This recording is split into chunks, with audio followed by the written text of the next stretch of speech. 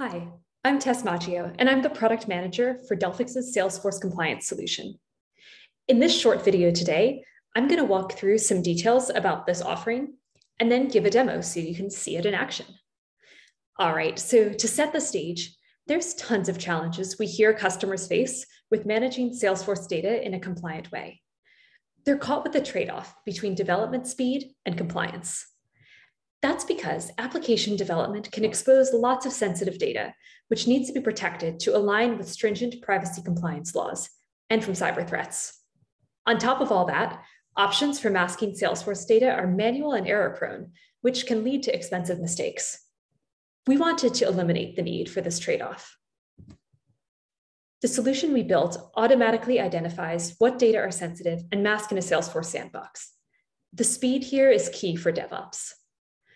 One of the important pieces that Delphix masking solves for is providing realistic masked data values, which makes it easier to use for testing and analysis.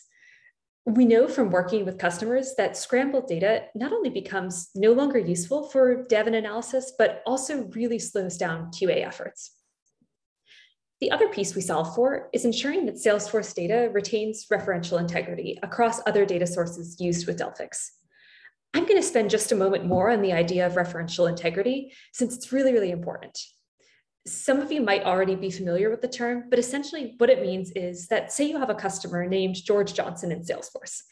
If we mask his name in Salesforce from George Johnson to Bob Smith, but you're using Delphix for Oracle, then George Johnson will turn to Bob Smith there as well. This facilitates integration testing for applications or for analysis where you rely on multiple data sources. Since Salesforce is that centerpiece of the customer record, it's very common that it'll be a key component in such testing scenarios. And we didn't see a sufficient solution on the market to solve this. Our solution is designed for ease of use and deployment. We offer masking directly in the Salesforce sandbox. This is highly efficient since we're only touching the data that is found to be sensitive and leaving everything else as is. As I'll show in the demo in just a moment, that also means you can get set up to start masking Salesforce really quickly. All right, so one last thing before I get to the demo. Reviewing all of the sensitive data in Salesforce can be an error-prone process, especially since Salesforce data is highly complex and Salesforce is quite particular about what can and can't be masked. To give a quick example, there's a common full name field that's read-only and is a concatenation of the first name and last name fields. But if you try to mask full name, you're going to get an error because it's read-only and can only be updated off of other fields. So that's why we decided to not just pre-discover the sensitive data for the objects and fields in the default Salesforce installation, but also to configure off of what can be masked. We then selected the best masking algorithm for each field. In order to do this, we analyzed the over 300 tables and almost 6,000 fields in that default Salesforce setup. You just then need to run our sensitive data discovery tool on the customizations in your particular Salesforce org. With all of the sensitive data in Salesforce, we want to ensure the fastest time to compliance and reduce the chance for user error to cause sensitive data to slip through. All right, so what I have up here is a Delphix masking engine, in case you hadn't seen this before. So as I had mentioned earlier, a key thing that we're solving for is speed of deployment. My preference is to set things up with CLI. So after I downloaded the offering and set the authentication details to Salesforce, I just ran two commands, one to initialize and one to deploy. That just took me a couple of minutes. And then in the few more minutes that the deploy command was running, it set up this environment. It made the connection to Salesforce, which you'll see here, and then also configured what I had mentioned before. So that's those objects and fields with sensitive data and the required masking algorithms. So to use an example, I'll click over here. These are all the objects that have sensitive data. So for the contact object, all right.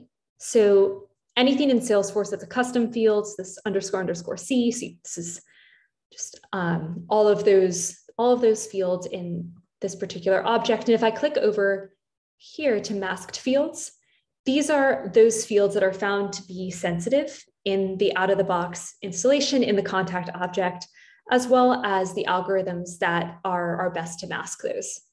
So I will, let's give it a try now. So I'm going to go back to overview to get to the environment, just to save time on the demo. I've already set up the masking job. I was just giving it a name and saying which tables I wanted to mask. And again, for demo speed, we're going to do a really short demo. So just on these three records. Okay. So for these 3 records, what I've also done now, and I'm just going to move this so I can see this better. So I had run a query. Just shouldn't believe me. You'll see that these values will stay unchanged. This is what we already have here in those records, and that matches here. And if I had gone into one of them, you can see those same things I showed in the query. So you have name, assistant, all of this, and assistant phone tracks here.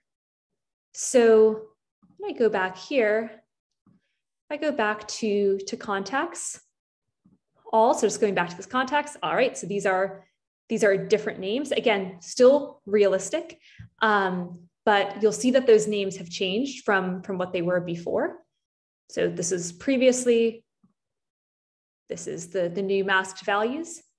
And actually, I can just run that query again. So you see all of those values changed again. So assistant name and assistant phone. So all that is to say, that was pretty fast. So if I'm masking tables that are right from the default Salesforce installation, I could have set way more. I didn't just have to select the contacts table. And that's a pretty fast path to making sure your test data is compliant. All right, so one last thing, actually. Just before I close, I wanted to share a great success story from a company that we recently worked with on Salesforce masking. So previously, they had manual processes for identifying and masking sensitive information, and this stalled the data refreshes for their Salesforce sandboxes. Those refreshes involved tons of coordination between teams and also manual work. Because of the level of effort to get masked data in the sandboxes, while their data was compliant, it was out of date. That lack of production quality data limited test coverage for Salesforce customizations and slowed down their dev teams. By leveraging Delphix compliance automation, though, now they can meet SLAs for fresh test data while maintaining security and compliance. And a Salesforce test data refresh is no longer a concerning looming event for them. Thanks so much for your time today, and please reach out to learn more or if you have any questions.